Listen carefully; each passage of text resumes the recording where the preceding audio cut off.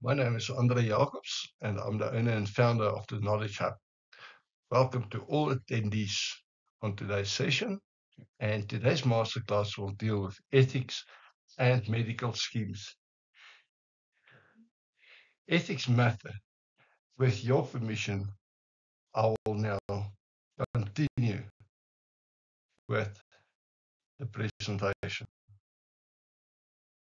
You will obtain your certificate after your CTPD certificate after the session and after passing the assessment. The link to the ebook and a copy of the presentation will be emailed to you within 2 working days. And when you have passed the exam, your certificate will be mailed to you within 72 hours. If you don't pass, you will be given 3 additional attempts. Please note, all assessments must be completed by the 31st of October. So our agenda is jam-packed with 12 topic areas. This means that in the 2 hours allowed for this presentation, we will need to be quick, and additional information is available in the ebook Ethics and Medical Schemes. It is sad that Mediclinic, which is now owned by Remgro and MSC, are making headlines, but for the wrong reason. However, in today's presentation, we will focus on a range of stakeholders, medical schemes, gap providers, intermediaries, and medical scheme healthcare providers. All of them impacted by the unfortunate situation that Mediclinic finds themselves in. We have learned important lessons from the Mediclinic, despite whether they're guilty or not. And I'm not making a judgment call on whether they're guilty, whether the whistleblower is correct, or whether it's just sour grapes. Some people have also said that it's highly unlikely that so many people should have been involved to be able to do this, and that it is unlikely that it is true. Well, the same was said about state capture. The same was said about Steinhoff, Enron, or a myriad of other corporate failures. So, to understand ethics, I want to pause here and I want you to consider these questions yourself.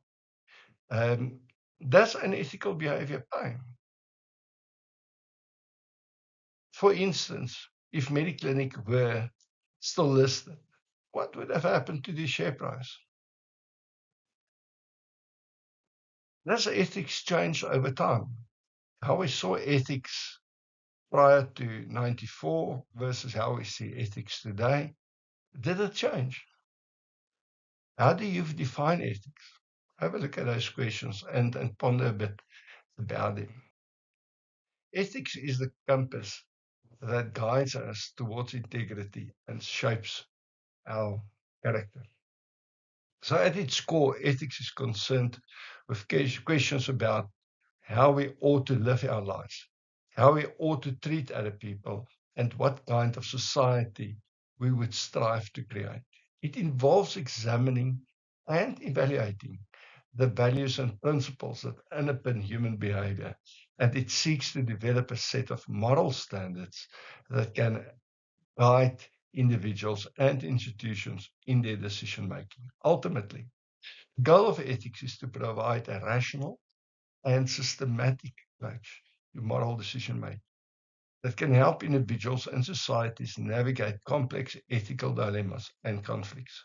Ethics provides a framework for evaluating our beliefs, values, and actions, and it challenges us to consider the consequences of our choices for ourselves and for others. So when we look at ethics, there are 3 subfields of ethics. It's a meta-ethics, or the understanding where moral values and facts come from. Then it is the normative ethics that deals with about deciding what is right and wrong in certain situations. And then the area that we really focus on is the applied ethics. So it's the application of the ethical principles to specific issues and the context, such as medical ethics, business ethics, and then also the environmental side of ethics. When we look at the color of ethics, it's not only black and white. There are many gray areas. Values and principles are often open to interpretation. And an example is where you prioritize care between two patients due to cost or the stage of life. In these gray areas, it's important to approach the situation with thoughtfulness and awareness of the potential impact on all stakeholders involved. The type of questions we battle with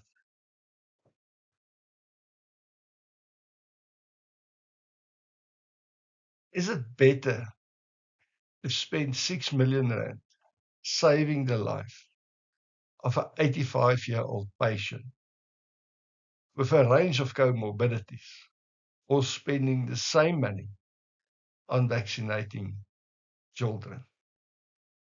The question often is it your child or is it your father or mother?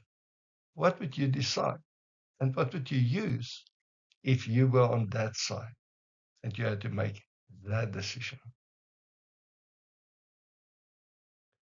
Behavioral economics is a subfield that applies to psychological insights to economic decision making. It recognizes that people do not always make rational decisions, but instead are influenced by a variety of cognitive and emotional biases. In the context of ethical dilemmas in health insurance, behavioral economics can help us understand why individuals and organizations make decisions that are not necessarily in line with ethical principles. Unethical business is not always illegal, but it is bad business practice. Let's assume it is true in the case of Mediclinic. What does it say about the ethics of the doctors involved? What does it say of the administrator involved with that? Do you feel that if you are extremely ill, that you would go and get a very delicate procedure done in a Mediclinic? Do you think that they will have your best interest at heart? I don't think so. So therefore, the consumer, just reading it in a media, have a negative connotation to the business. Maybe irrational. Maybe the doctor that you would see is ethical. But because he is associated with the organization, one would be cautious about trusting such a doctor with a delicate procedure. And therefore, less business, less profits for the shareholders, bad business practice.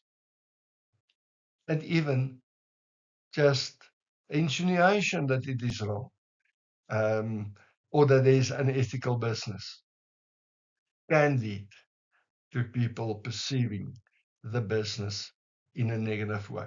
But their licenses can be suspended, penalties can be imposed, they will have reputational damage and a loss of customer trust, as I have explained.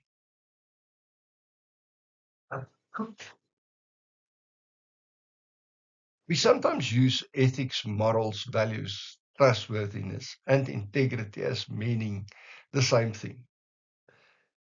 We can say they are, part of the same family, but they actually mean different things. So let's unpack some of these concepts. True success is not measured by wealth or status, but by the integrity of your actions. Ethics refer to a broader system of principles and values that guide the behavior of individuals and organizations in a particular field or profession. Ethics reflect the values that guide behavior of groups and individuals. Morals refer to a set of principles or values that guide an individual's behavior or action. Some morals may be universal, such as respecting the property of others, loving your family, being fair, or being brave.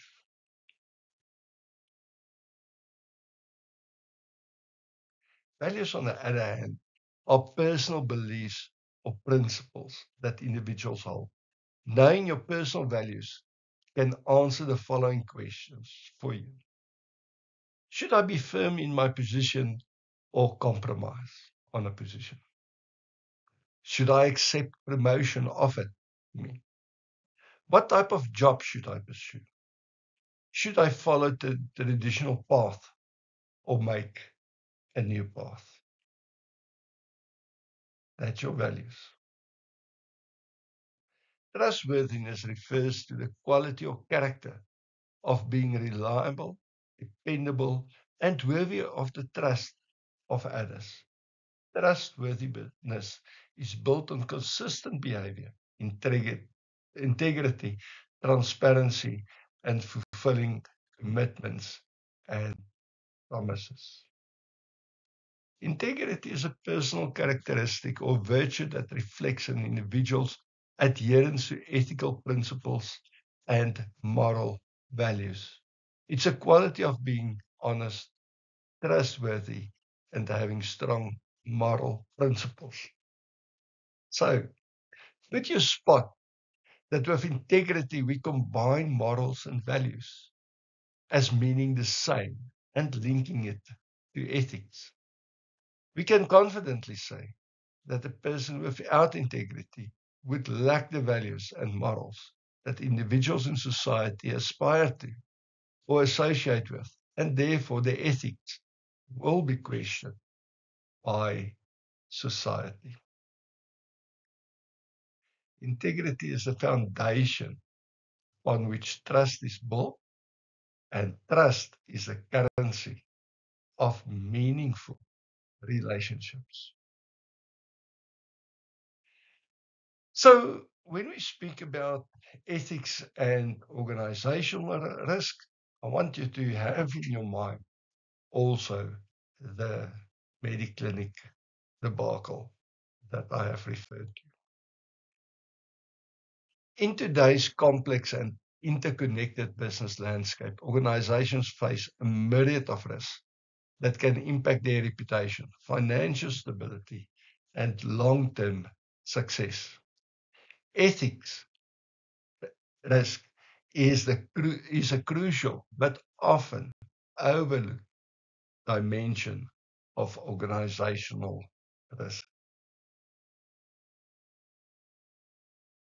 So why are ethics risk important? Well, it impacts our reputation. There's legal and regulatory compliance, employee morale and retention, and stakeholder relationships. So let's unpack it looking at Mediclinic. Yes, they have a reputational impact. There's no debate about that. There legal and regulatory consequences on that. So the Hospital Association haven't to date entered the fray of that, but surely the medical schemes as stakeholders have reacted. The Council for Medical Schemes gave an opinion about how wrong it would be. And employees within Mediclinic are now looking inward. They're looking at how can I protect myself. That's natural to do in a situation like that. So in that regard, it is not a good position that an organization want to find them in. They want their employees to be engaged. They want their employees to be customer focused.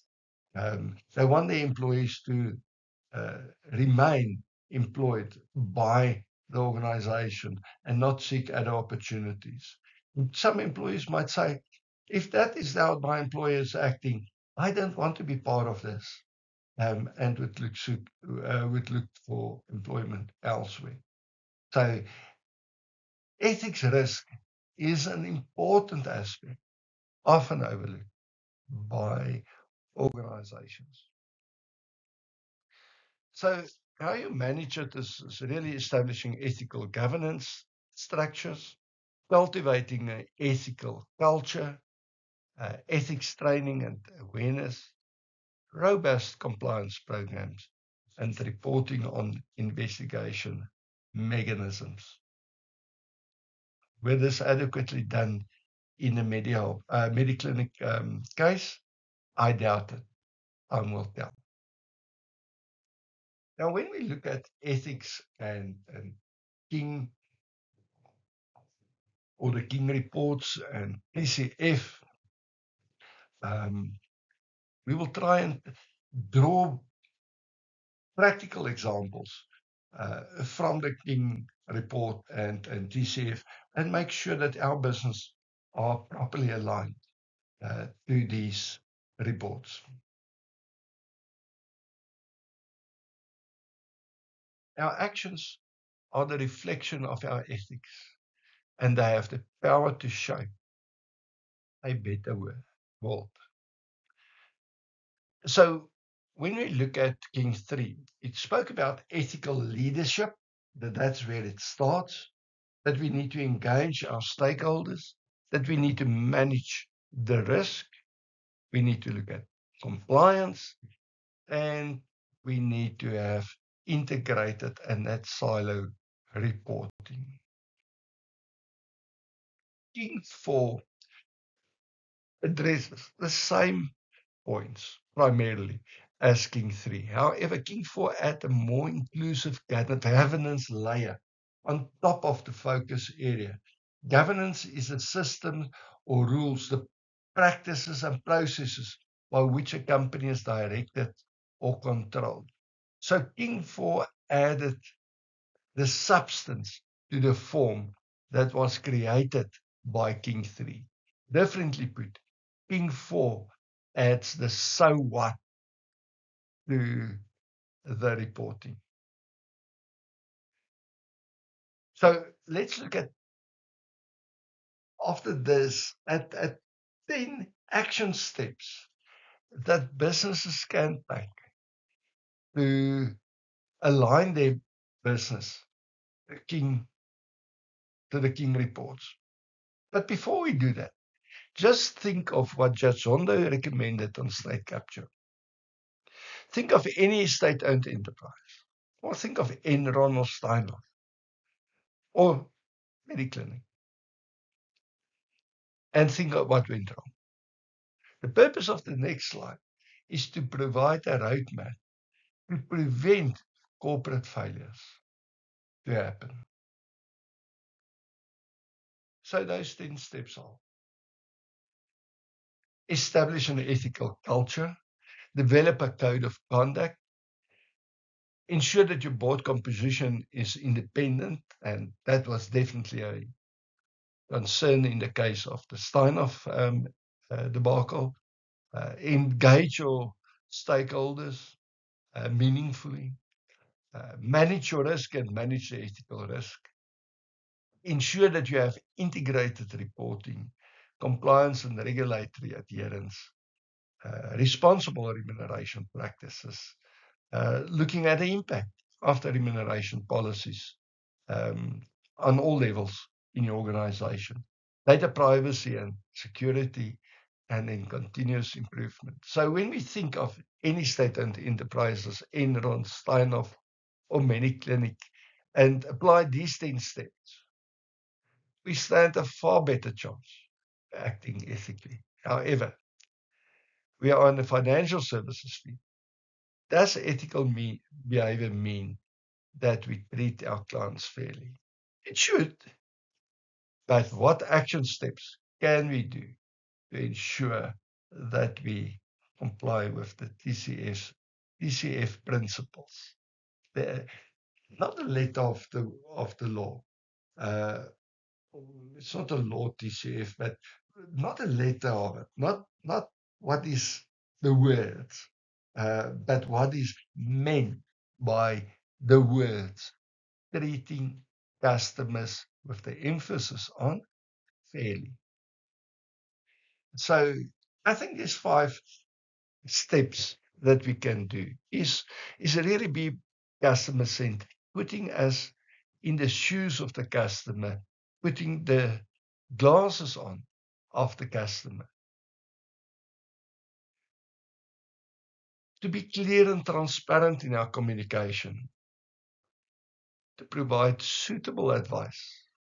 I always look at a promise that the Financial Planning Institute provide, where they say, I will give to people the advice that I would give to myself in the same circumstances. Fairness in our pricing and our charges. And ensure that we are serious about complaints handling and dispute resolution. And when there is a dispute or a complaint against our business, to clean house. And I'm not talking about being vindictive to people that transgressed, but to clean house, to look at our policies again, revamp our policies, and making sure that it doesn't happen again.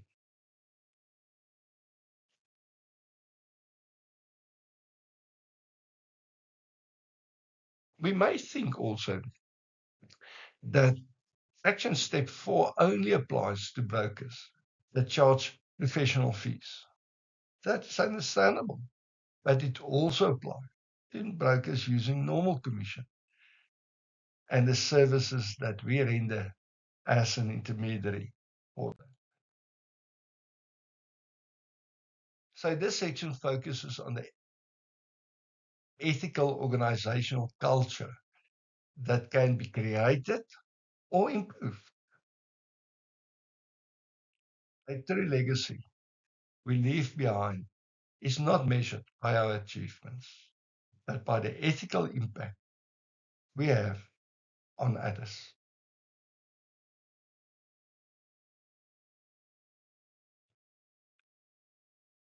Organizational culture encompasses shared beliefs, norms, and practices that guide employee interaction and influence overall performance. So the requirements for a strong organizational character would be clarity of purpose, consistency and alignment, employee involvement, trust and transparency, continuous learning and adaptation.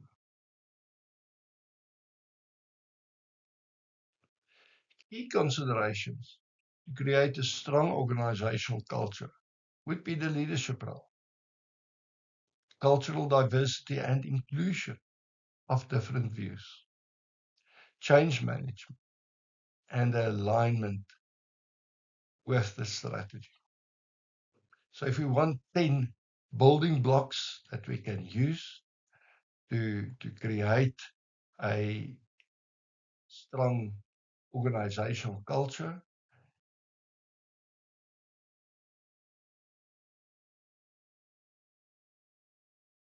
we need to have clear ethical standards, ethical leadership, employee engagement, comprehensive policies.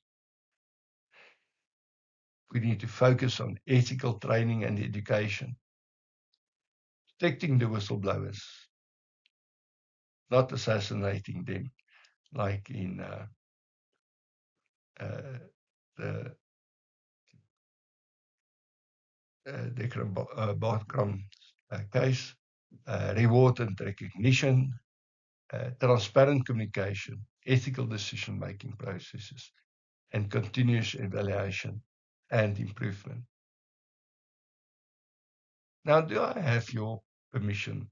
I think I have, to refer to corporate failures I have mentioned before, Enron, Eskom, Steinhoff, or even Mediclinic, and ask if these 10 steps were followed.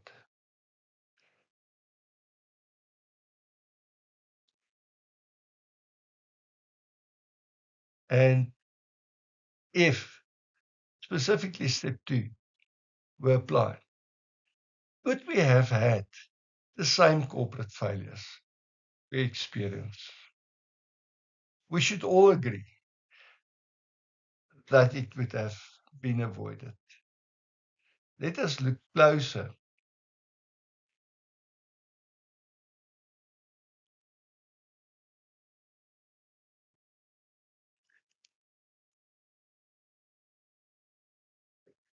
to home to analyze the Digital Vibes debacle, the liquidation of Constantia Health, Constantia or Health Squared, or Mediclinic.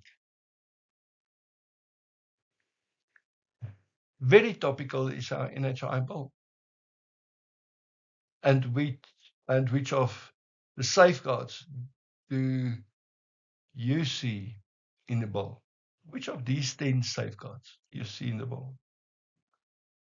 Sadly, very sadly, I've not seen any one of these 10 building blocks in the proposed amended NHI bill. I've seen not one of these 10 building blocks in that bill. Sadly so. It tells us what we can expect going forward, not because of a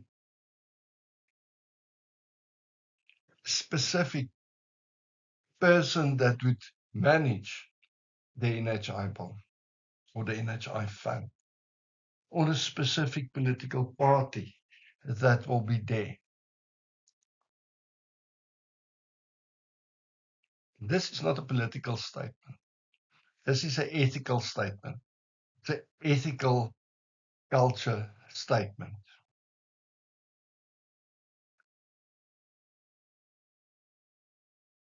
In the NHI bill, these safeguards are not there. And because these safeguards are not there, therefore,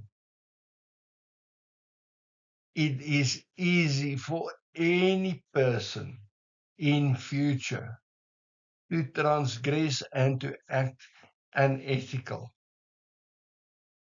Because we have distrust in human beings, but because the structure, the framework, the foundation for ethical behavior is lacking. And therefore, we can expect possible failures. It can be prevented.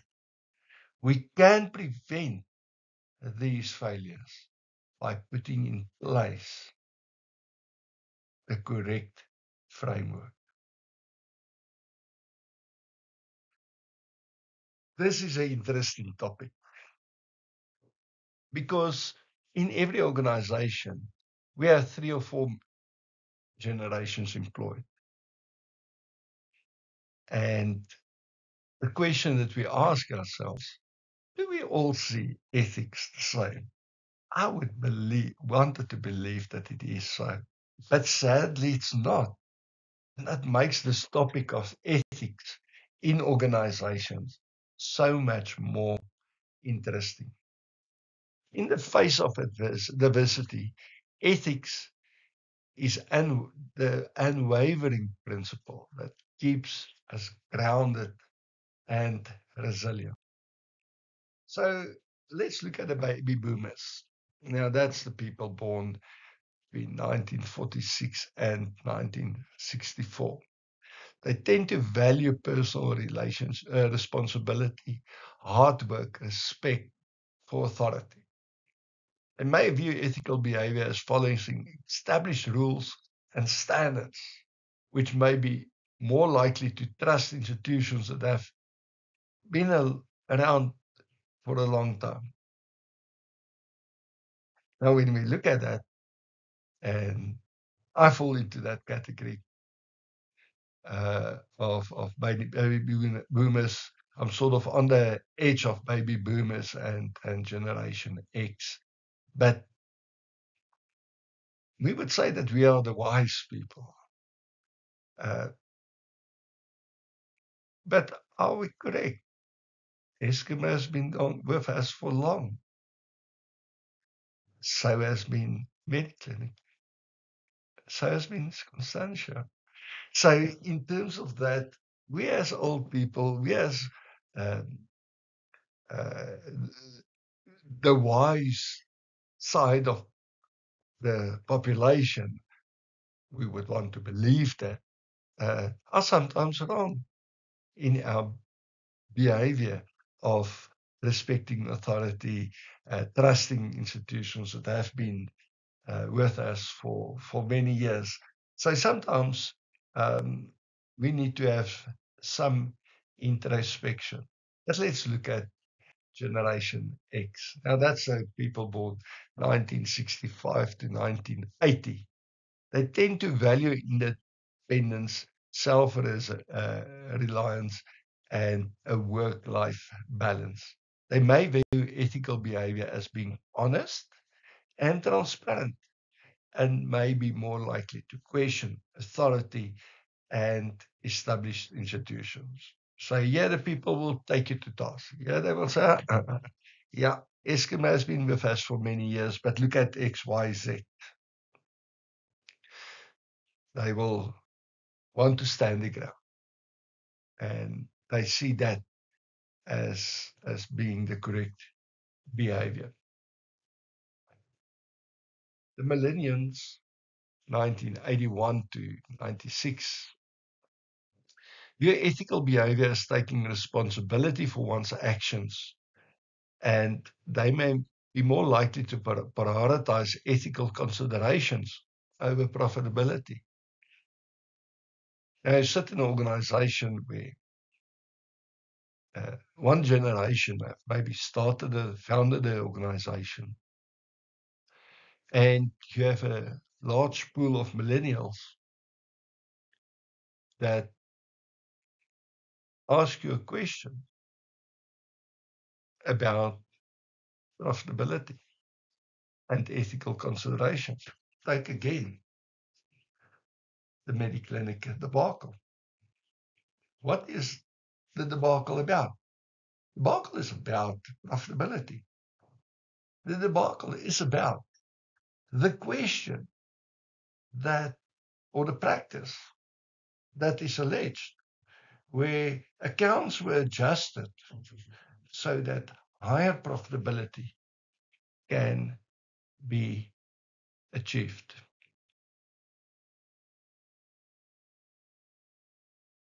What do you think millennials think about that? Well, that resonates well with millennials. And then we sit with Generation Z. They may the ethical behavior as being inclusive and socially responsible. And they may be more likely to use social media to hold companies accountable for their actions. Generation Z will sometimes look at things like your carbon footprint as a reason for classifying your organization as being ethical or not.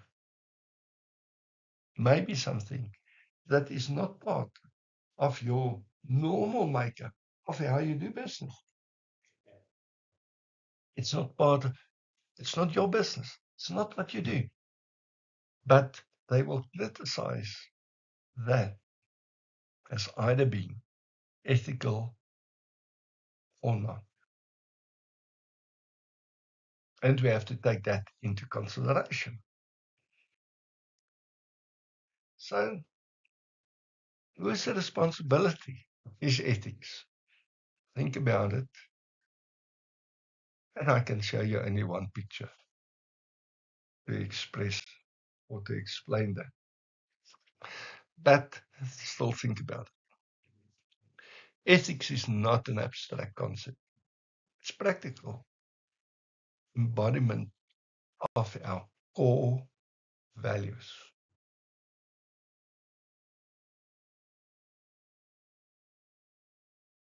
So, whose responsibility is ethics? Do me a favor. Choose one of these entities which you believe is the most responsible for ethics.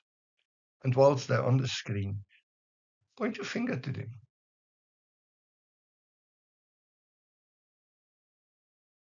How many fingers point back at you? Yes, it's correct. What can I do? You might ask. I don't have the answer to this, but as mentioned before, I can only show you one picture that answers this question. Yes, you're correct. Mahatma Gandhi and Mother Teresa were normal people, like me and you. And they made a huge impact. Nothing is stopping us from making a difference in ethical behavior. True ethicality requires courage. The courage to stand up for what is right, even in the face of opposition. So, up now, we have looked at understanding ethics and some words associated with ethics. Therefore, we looked at ethics risk and organizational risk. We looked at TCF and the King reports and organizational culture. We have learned that generations see ethics differently and that we can all make a difference. The question that there must be is whether there are empirical evidence that there is a business case for ethics.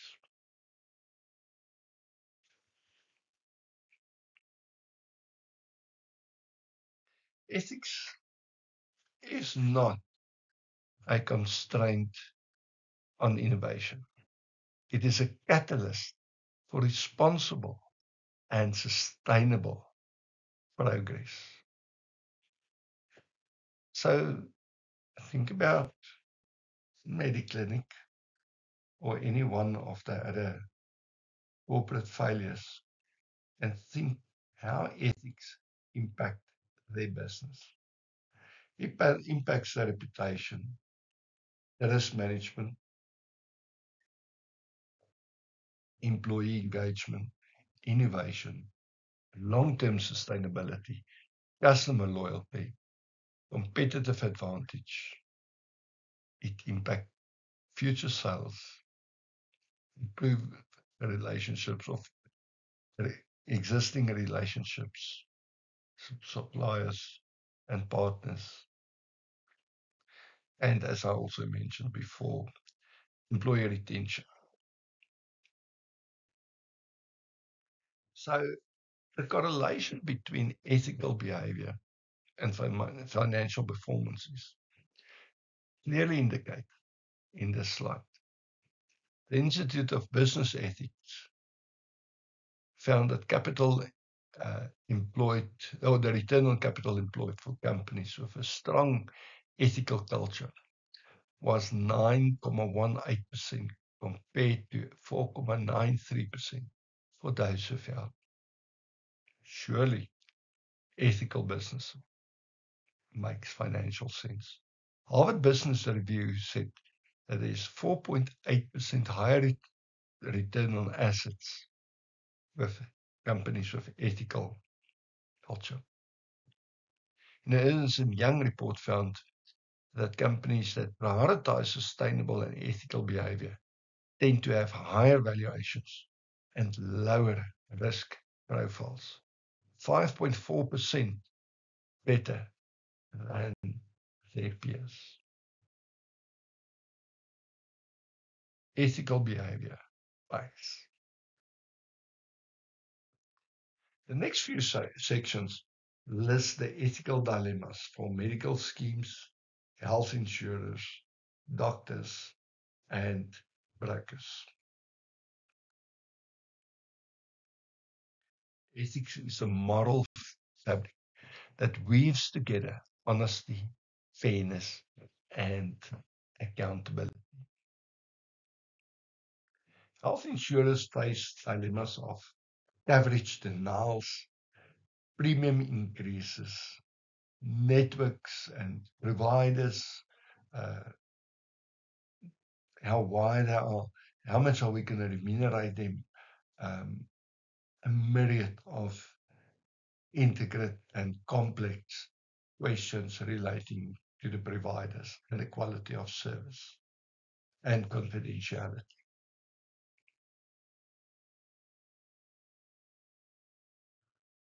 When we look at the ethical challenges for healthcare providers, it's obviously patient advocacy, insurance restrictions, insurance denials, time constraints, and the conflict of financial interest. When we look at this slide, the critical oath of doctors are firstly doing no harm, may conflict with their financial needs, care for their family. When doctors negotiate with medical schemes and insurers, or in national health policy discussions, they, without fear of contradiction, resist restrictions and denial of cover, and motivated in terms of their patient advocacy role, the critical oath. So, and this places a huge burden on doctors. They want to care for their patients, but they also have to care for their family, which is, in a certain sense, conflicting in nature and creates an ethical dilemma to them. So for the policyholders, it's what access do I have? Is it fair?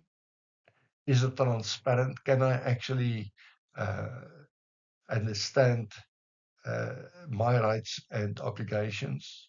Is my privacy protected? And is the treatment that I receive professional? But do I also act as a policyholder professional? When you're on let's say, a traditional medical scheme, and there's still benefits left at the end of the year, do you, as a policyholder, make sure that you utilize all those services so that you don't lose them? Is that ethical? Or will you argue that, yes, you've paid for it, so therefore you should use it?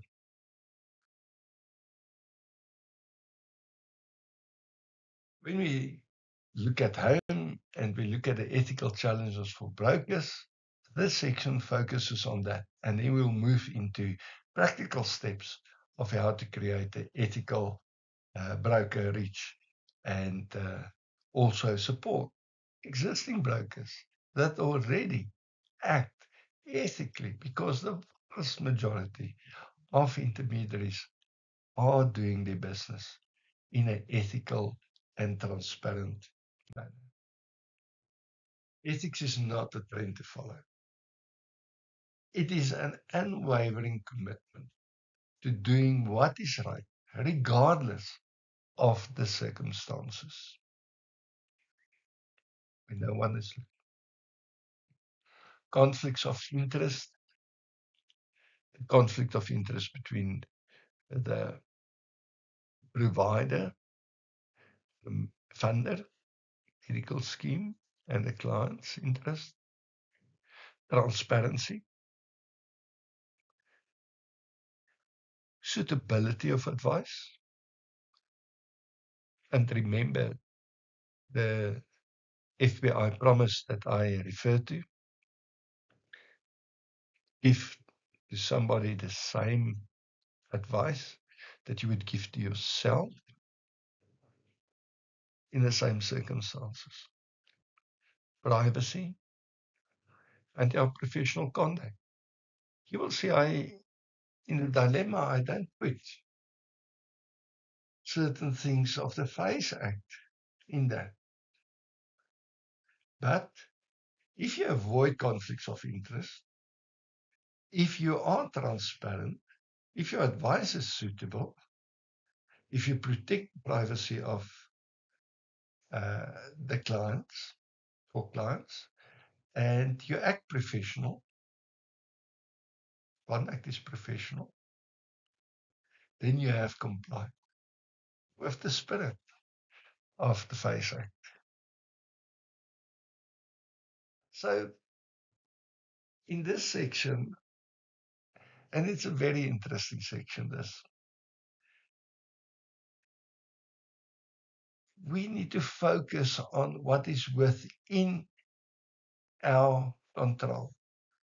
We need to look at what is in our control and what are the things that we can do and focus on that is in our control to serve our clients ethically. There's certain things that is out of our control.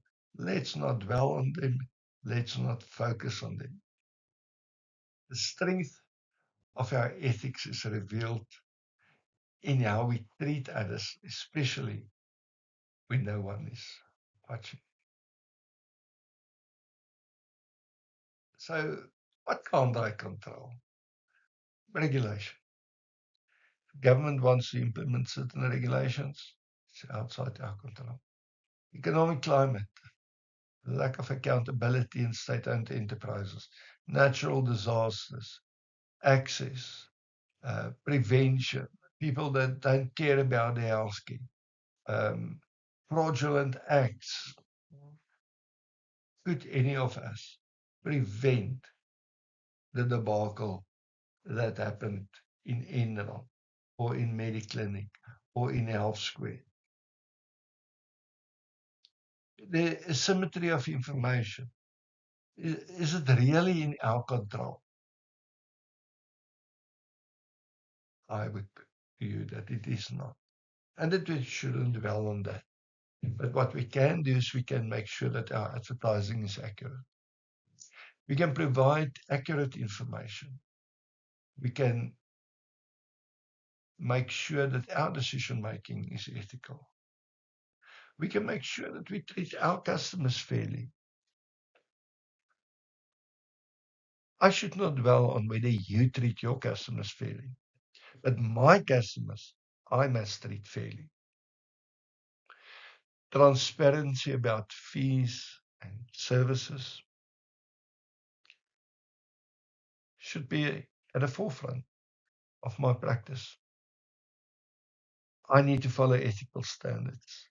I need to respect my client decisions. I need to explain the coverage and the exclusions.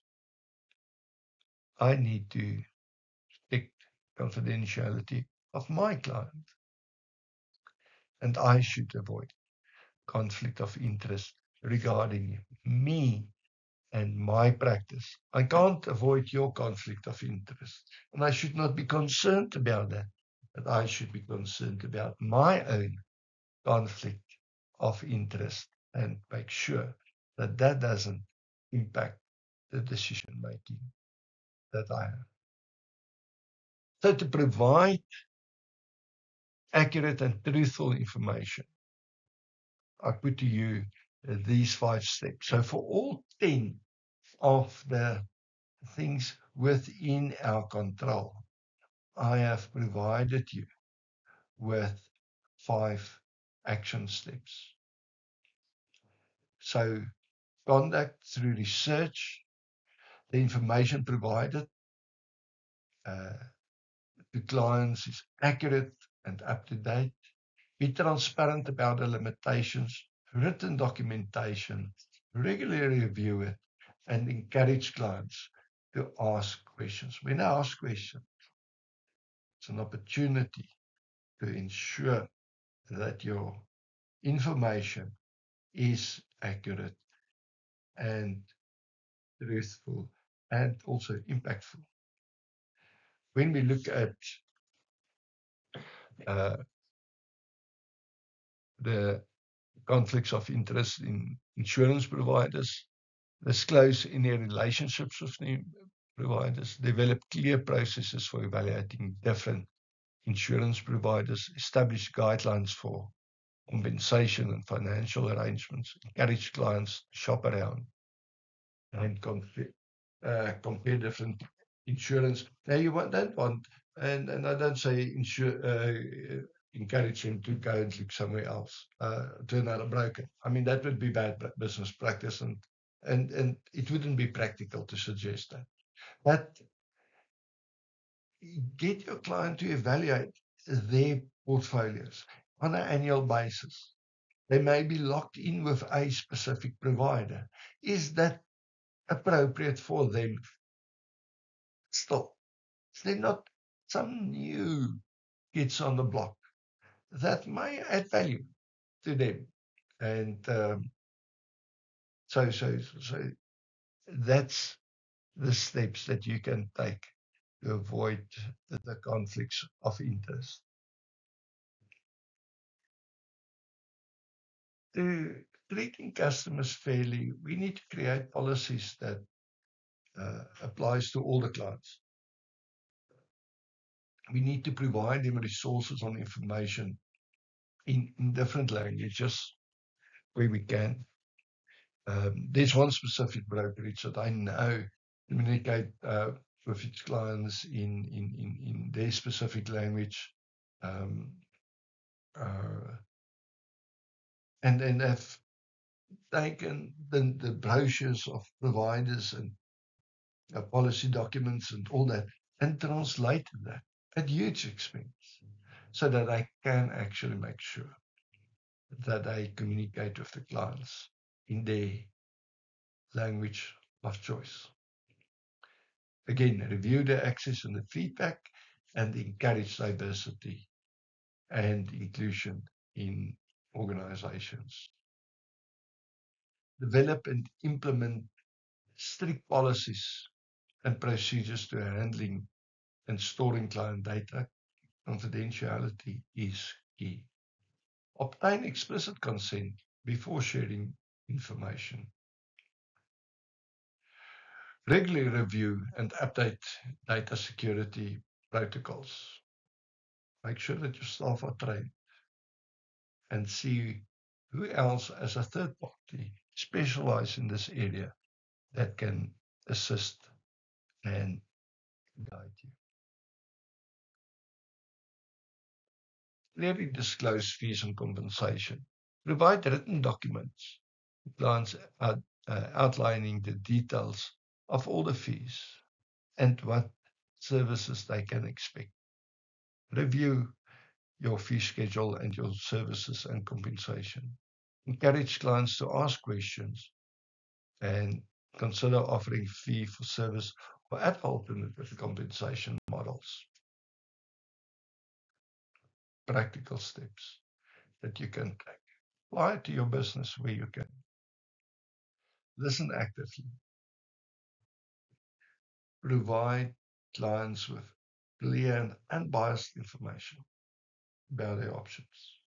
Respect and support clients' right to make informed decisions. Avoid imposing personal opinions or biases on clients. And continuously communicate with clients.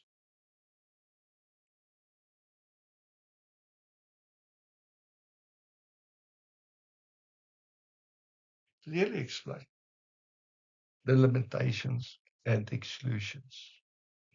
Provide written documentation to the clients. Encourage clients to ask questions. Collaborate with clients and review it. You see, that gets there the whole time. The same steps are there. Encourage clients to ask questions. Collaborate and explore alternative solutions. Regularly update. All these steps have got those three um, steps in them, built into them. And by doing that, you will ensure that all your actions that are within your control are always correct. Familiarize oneself with ethical standards and codes of conduct. Integrate the ethical standards into everyday practice. Seeking ongoing professional development and opportunities. Again, reflect and engage in dialogue with peers and colleagues to ensure that your business remain ethical. Conduct through the research on different medical scheme plans and providers, that information provided to clients is accurate and up to date. Be transparent about any limitations and exclusions. Provide written documentation. Regularly review and update information. And encourage clients to ask questions. Ensure that all marketing material and communication is accurate and represent the features and the benefits and the exclusions as we mentioned. Provide transparent and complete information. Avoid using misleading language or false claims or exaggerations and to attract the clients, and clearly disclose any affiliations, financial incentives or conflicts of interest, and review your marketing practices regularly. Regularly reflect on personal values, ethical principles. Seek feedback from clients and peers to identify areas of improvement. Engage in ongoing professional development activities. Stay updated on industry trends and foster a culture of ethical behavior.